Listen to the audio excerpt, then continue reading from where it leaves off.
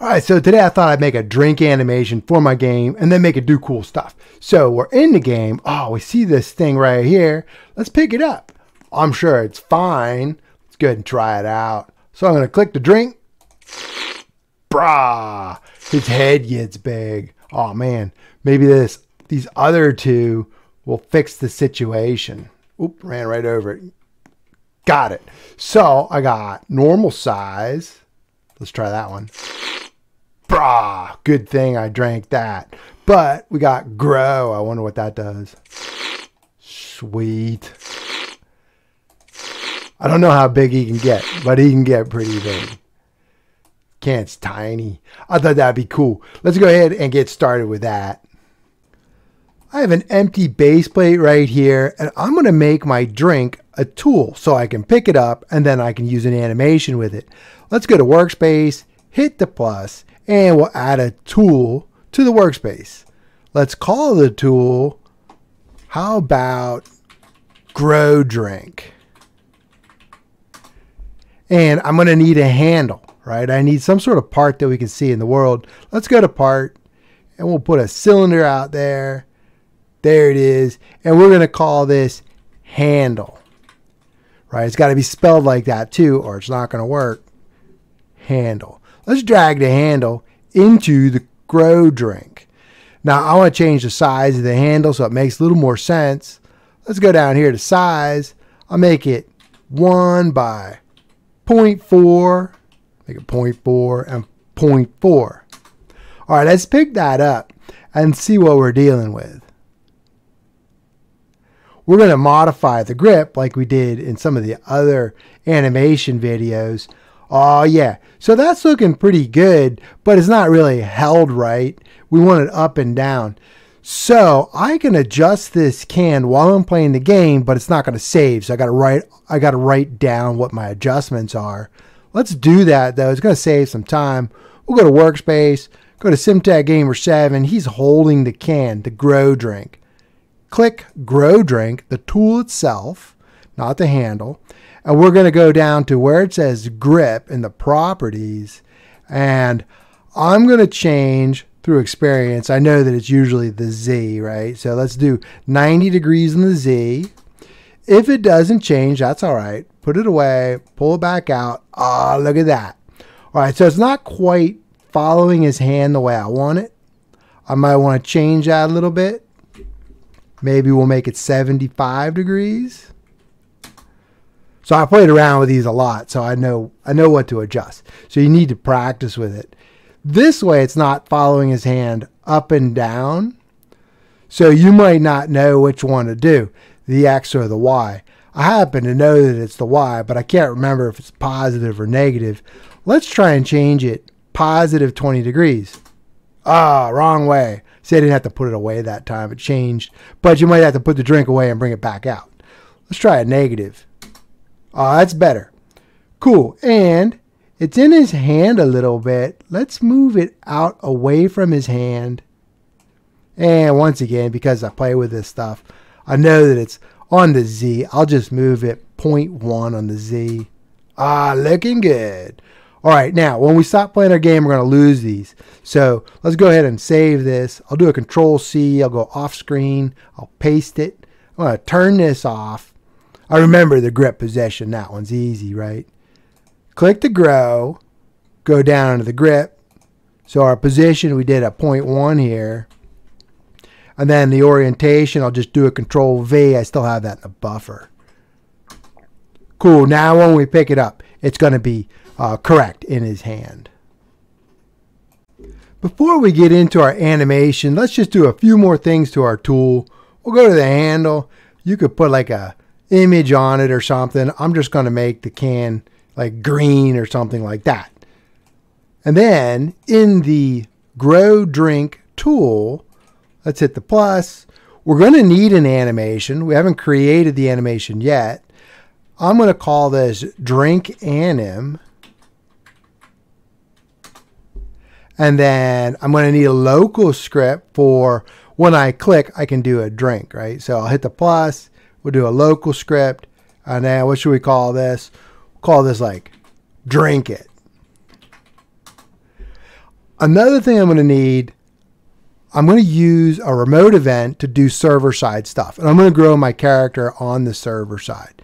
So let's hit the plus. And we're going to hit an R for remote event. And the remote event is going to fire off a server-side event. We can add that too, right? Hit the plus. And then we'll get a script. That's going to do our server-side stuff. And it's also going to catch the server-side event. Here, we can do like do cool stuff or something like that, right? Do server stuff. How about that? Do server stuff. That way we know. All right, let's also get our sound while we're still working here. Let's go to our toolbox and then audio selected under marketplace. And I'm going to search for slurp. Oh, I like this recently searched. Let's see. Perfect. I'm going to click on the tool, and then when I hit insert, it's going to go right in the tool. You can drag it though into the tool if you had the workspace or something selected. I think I'm just going to call this sound because I'm only going to have one sound. All right, now our tool is looking pretty good. Let's do a few more things though to the local script before we make our animation, just to get the basics set up. All right, so I'm going to need a variable for my tool, and that'll be script.parent. I'm going to need the character, which I will set to nil. I'm also going to need the connection for the activate. I'll set that to nil. I'm going to get the tool equipped event, connect that to an anonymous function right now. I'll get the char, which will be the tool.parent, which we will have when we equip the tool. But we won't have that prior to that. So that's why I didn't put it up here, right? All right, so what else? Well, let's get our connection. We're going to try that out. Make sure there's no errors. We'll do connection equals tool activated. So when you click your mouse, that's going to fire. We'll do connect function, and let's just print do stuff, right? Let's see if it works. Also though, before I go anywhere, do tool unequipped connect function, because we don't want the drink animation working if we unequip the tool, right? So we'll make the char equal to nil again, and then we'll get the connection and we'll disconnect that activated right here. So we don't have to worry about drinking when we no longer have the can. Let's try this out. See if we get our print do stuff with no errors. So let's go to view, output. We got our hello world there. That's from the server script. All right, we got our drink. We click. Oh, look at that. Do stuff. Make it a little bigger. Did it again. Cool. Now let's start building our animation. I am back in my workspace. I turned the player off, and it is time to make our animation. So I think I'll move out here a little bit so I got some room. And then I'm going to go to my avatar tab. I'm going to hit the rig builder. Today I'm going to do R15. Right, so select R15. Go down to whichever avatar you like. I like the mesh avatar 2012. Cool. There he is. And let's get a better look at him. I like my avatar to look that direction. All right, now I'm going to get my animation editor. I'm going to click on that. It says select the rig. There we go. I'm going to change the animation name to drink 9/2023 because I got a bunch of drink animations. I don't want to mess up any old ones. Cool. All right. Let's go to these three dots right here and set our animation priority to action so that it fires when we want it to. Let's go back to the three dots and we'll hit save.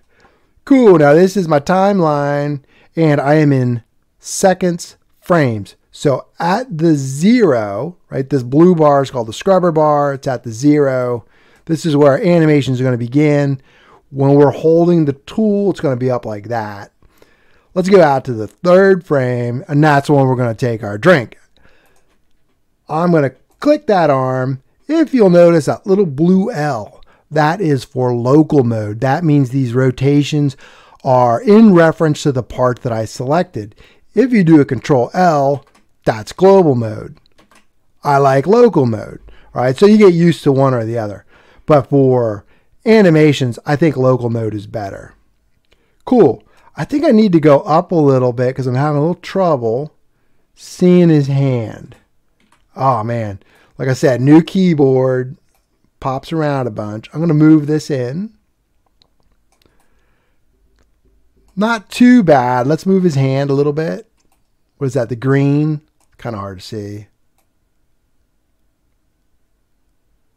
Yeah, that'll do it. Let's pop his shoulder up a little bit. So I click the shoulder. Is it red? Yeah. All right. And you know what? We should lean back a little bit when we do it. Let's get the upper torso. Pop him back a little bit. That's pretty good. Let's grab these keyframes right here. I'm going to do a right click. I'm going to do copy selected. And then I'm going to hold that position just for 3 more frames. So I'm going to click here to get the scrubber bar out to the 6th frame. I'm going to right click. I'm going to paste keyframes. And now I'm going to try this out. It's pretty quick. You want to slow it down a little bit? We could drag these. So I'm just clicking on that top diamond and then dragging it out. There you go. Yeah, that'll work. All right, I'm going to hit these 3 dots. I'm going to save it again, and that is saving it inside my rig underneath these anim saves. That is good if you want to modify it later, right? But we need to publish it in order to use it via the Roblox animation ID. So I'm going to hit these 3 dots again, publish to Roblox, and let me make this a little smaller. We'll hit submit. Cool, get this ID right here. Now you have to publish this under the game creator's account in order for it to work in the game. So if you use this number, it won't work. You have on mine. You have to use your number. So you have to hit that button to save it off under Roblox under your account. Then you get that number by clicking these 2 squares. You got it. And then we're going to close it. We're going to go up to our drink animation. Animation ID. I'm going to do a Control V, right? So I'm inside my grow drink animation. I pasted that under animation ID. When I hit enter, you'll see that Roblox asset ID stuff get prepended.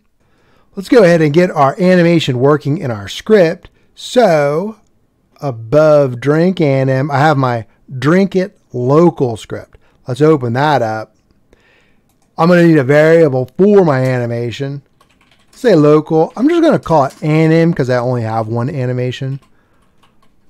Tool. We're going to go to the tool level, WaitForChild, and now we called this drink anim. Let's go to right after we do our equipped. We'll get the char. I'll get a variable for the humanoid. I'll get that from the char, WaitForChild. Humanoid. I'm going to need the animator from the humanoid. So humanoid, WaitForChild, animator. And then with the animator, we're going to load our animation. So we will get a reference to the track back from getting the animator, doing a load animation with the anim, and then down here with that print do stuff, you can leave that there for troubleshooting if you want. We're going to get our track, play, and we can try this out. Let's go ahead and give it a shot. Now, recently people have been getting a sanitization error when they go to do their animations.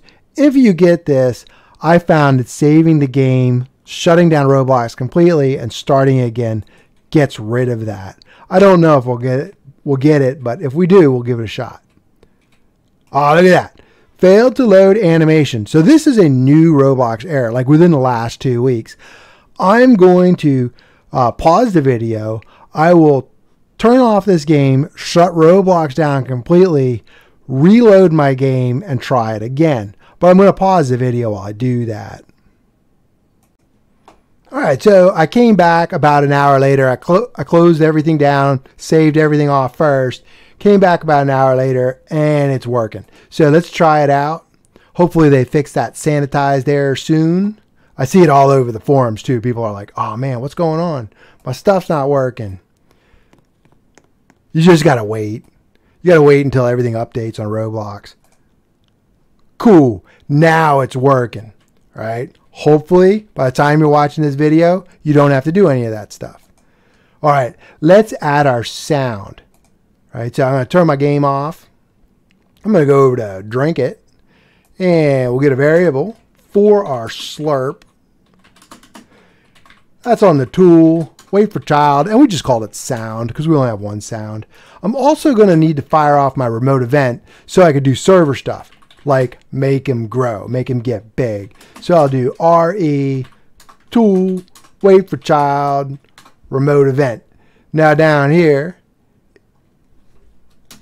in the activated, we are going to do our slurp, play, and then we'll fire off our remote event to the server.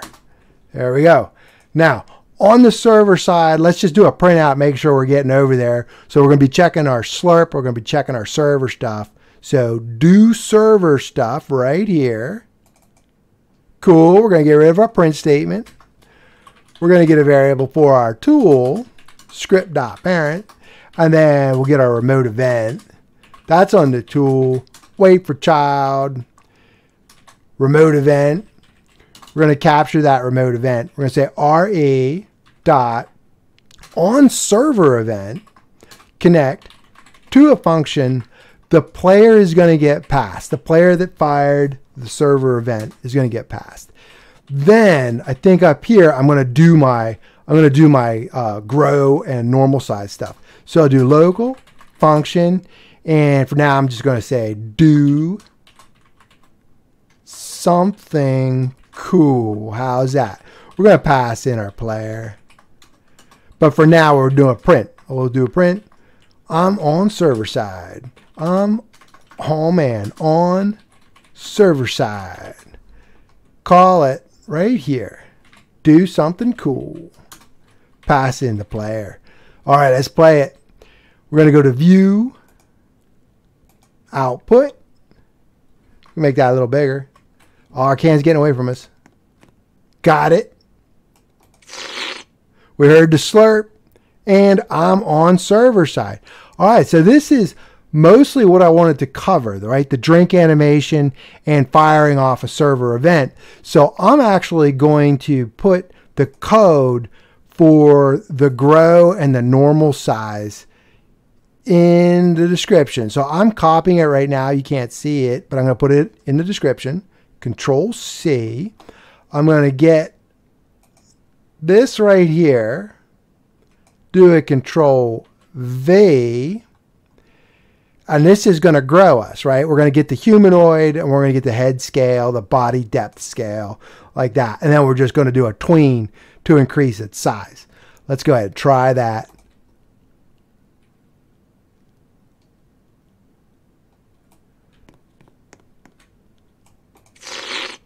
Yeah.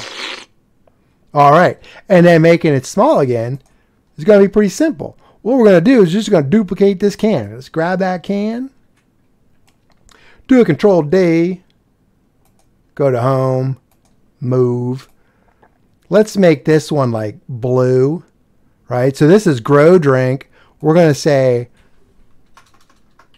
normal drink. Right? It's going to send us back to normal. Right, and then we got to change the color so we know the difference. We'll make it like blue. All right, and then under my do server stuff, everything's going to be the same. I'm going to open that up. I'm going to look in the description. I'm going to look for the normal size script, the function, the normal size function, And I'm going to swap that out. Control V. Normal size. So we tween back to normal. If you're already normal, it's not going to affect you.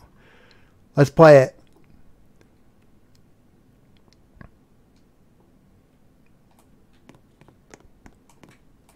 Get that? Might as well get the other one too, right? But we have to select grow drink. Oh yeah. Cool. Now let's get our normal drink. Sweet. That's pretty cool. All right, I will see you in the next video.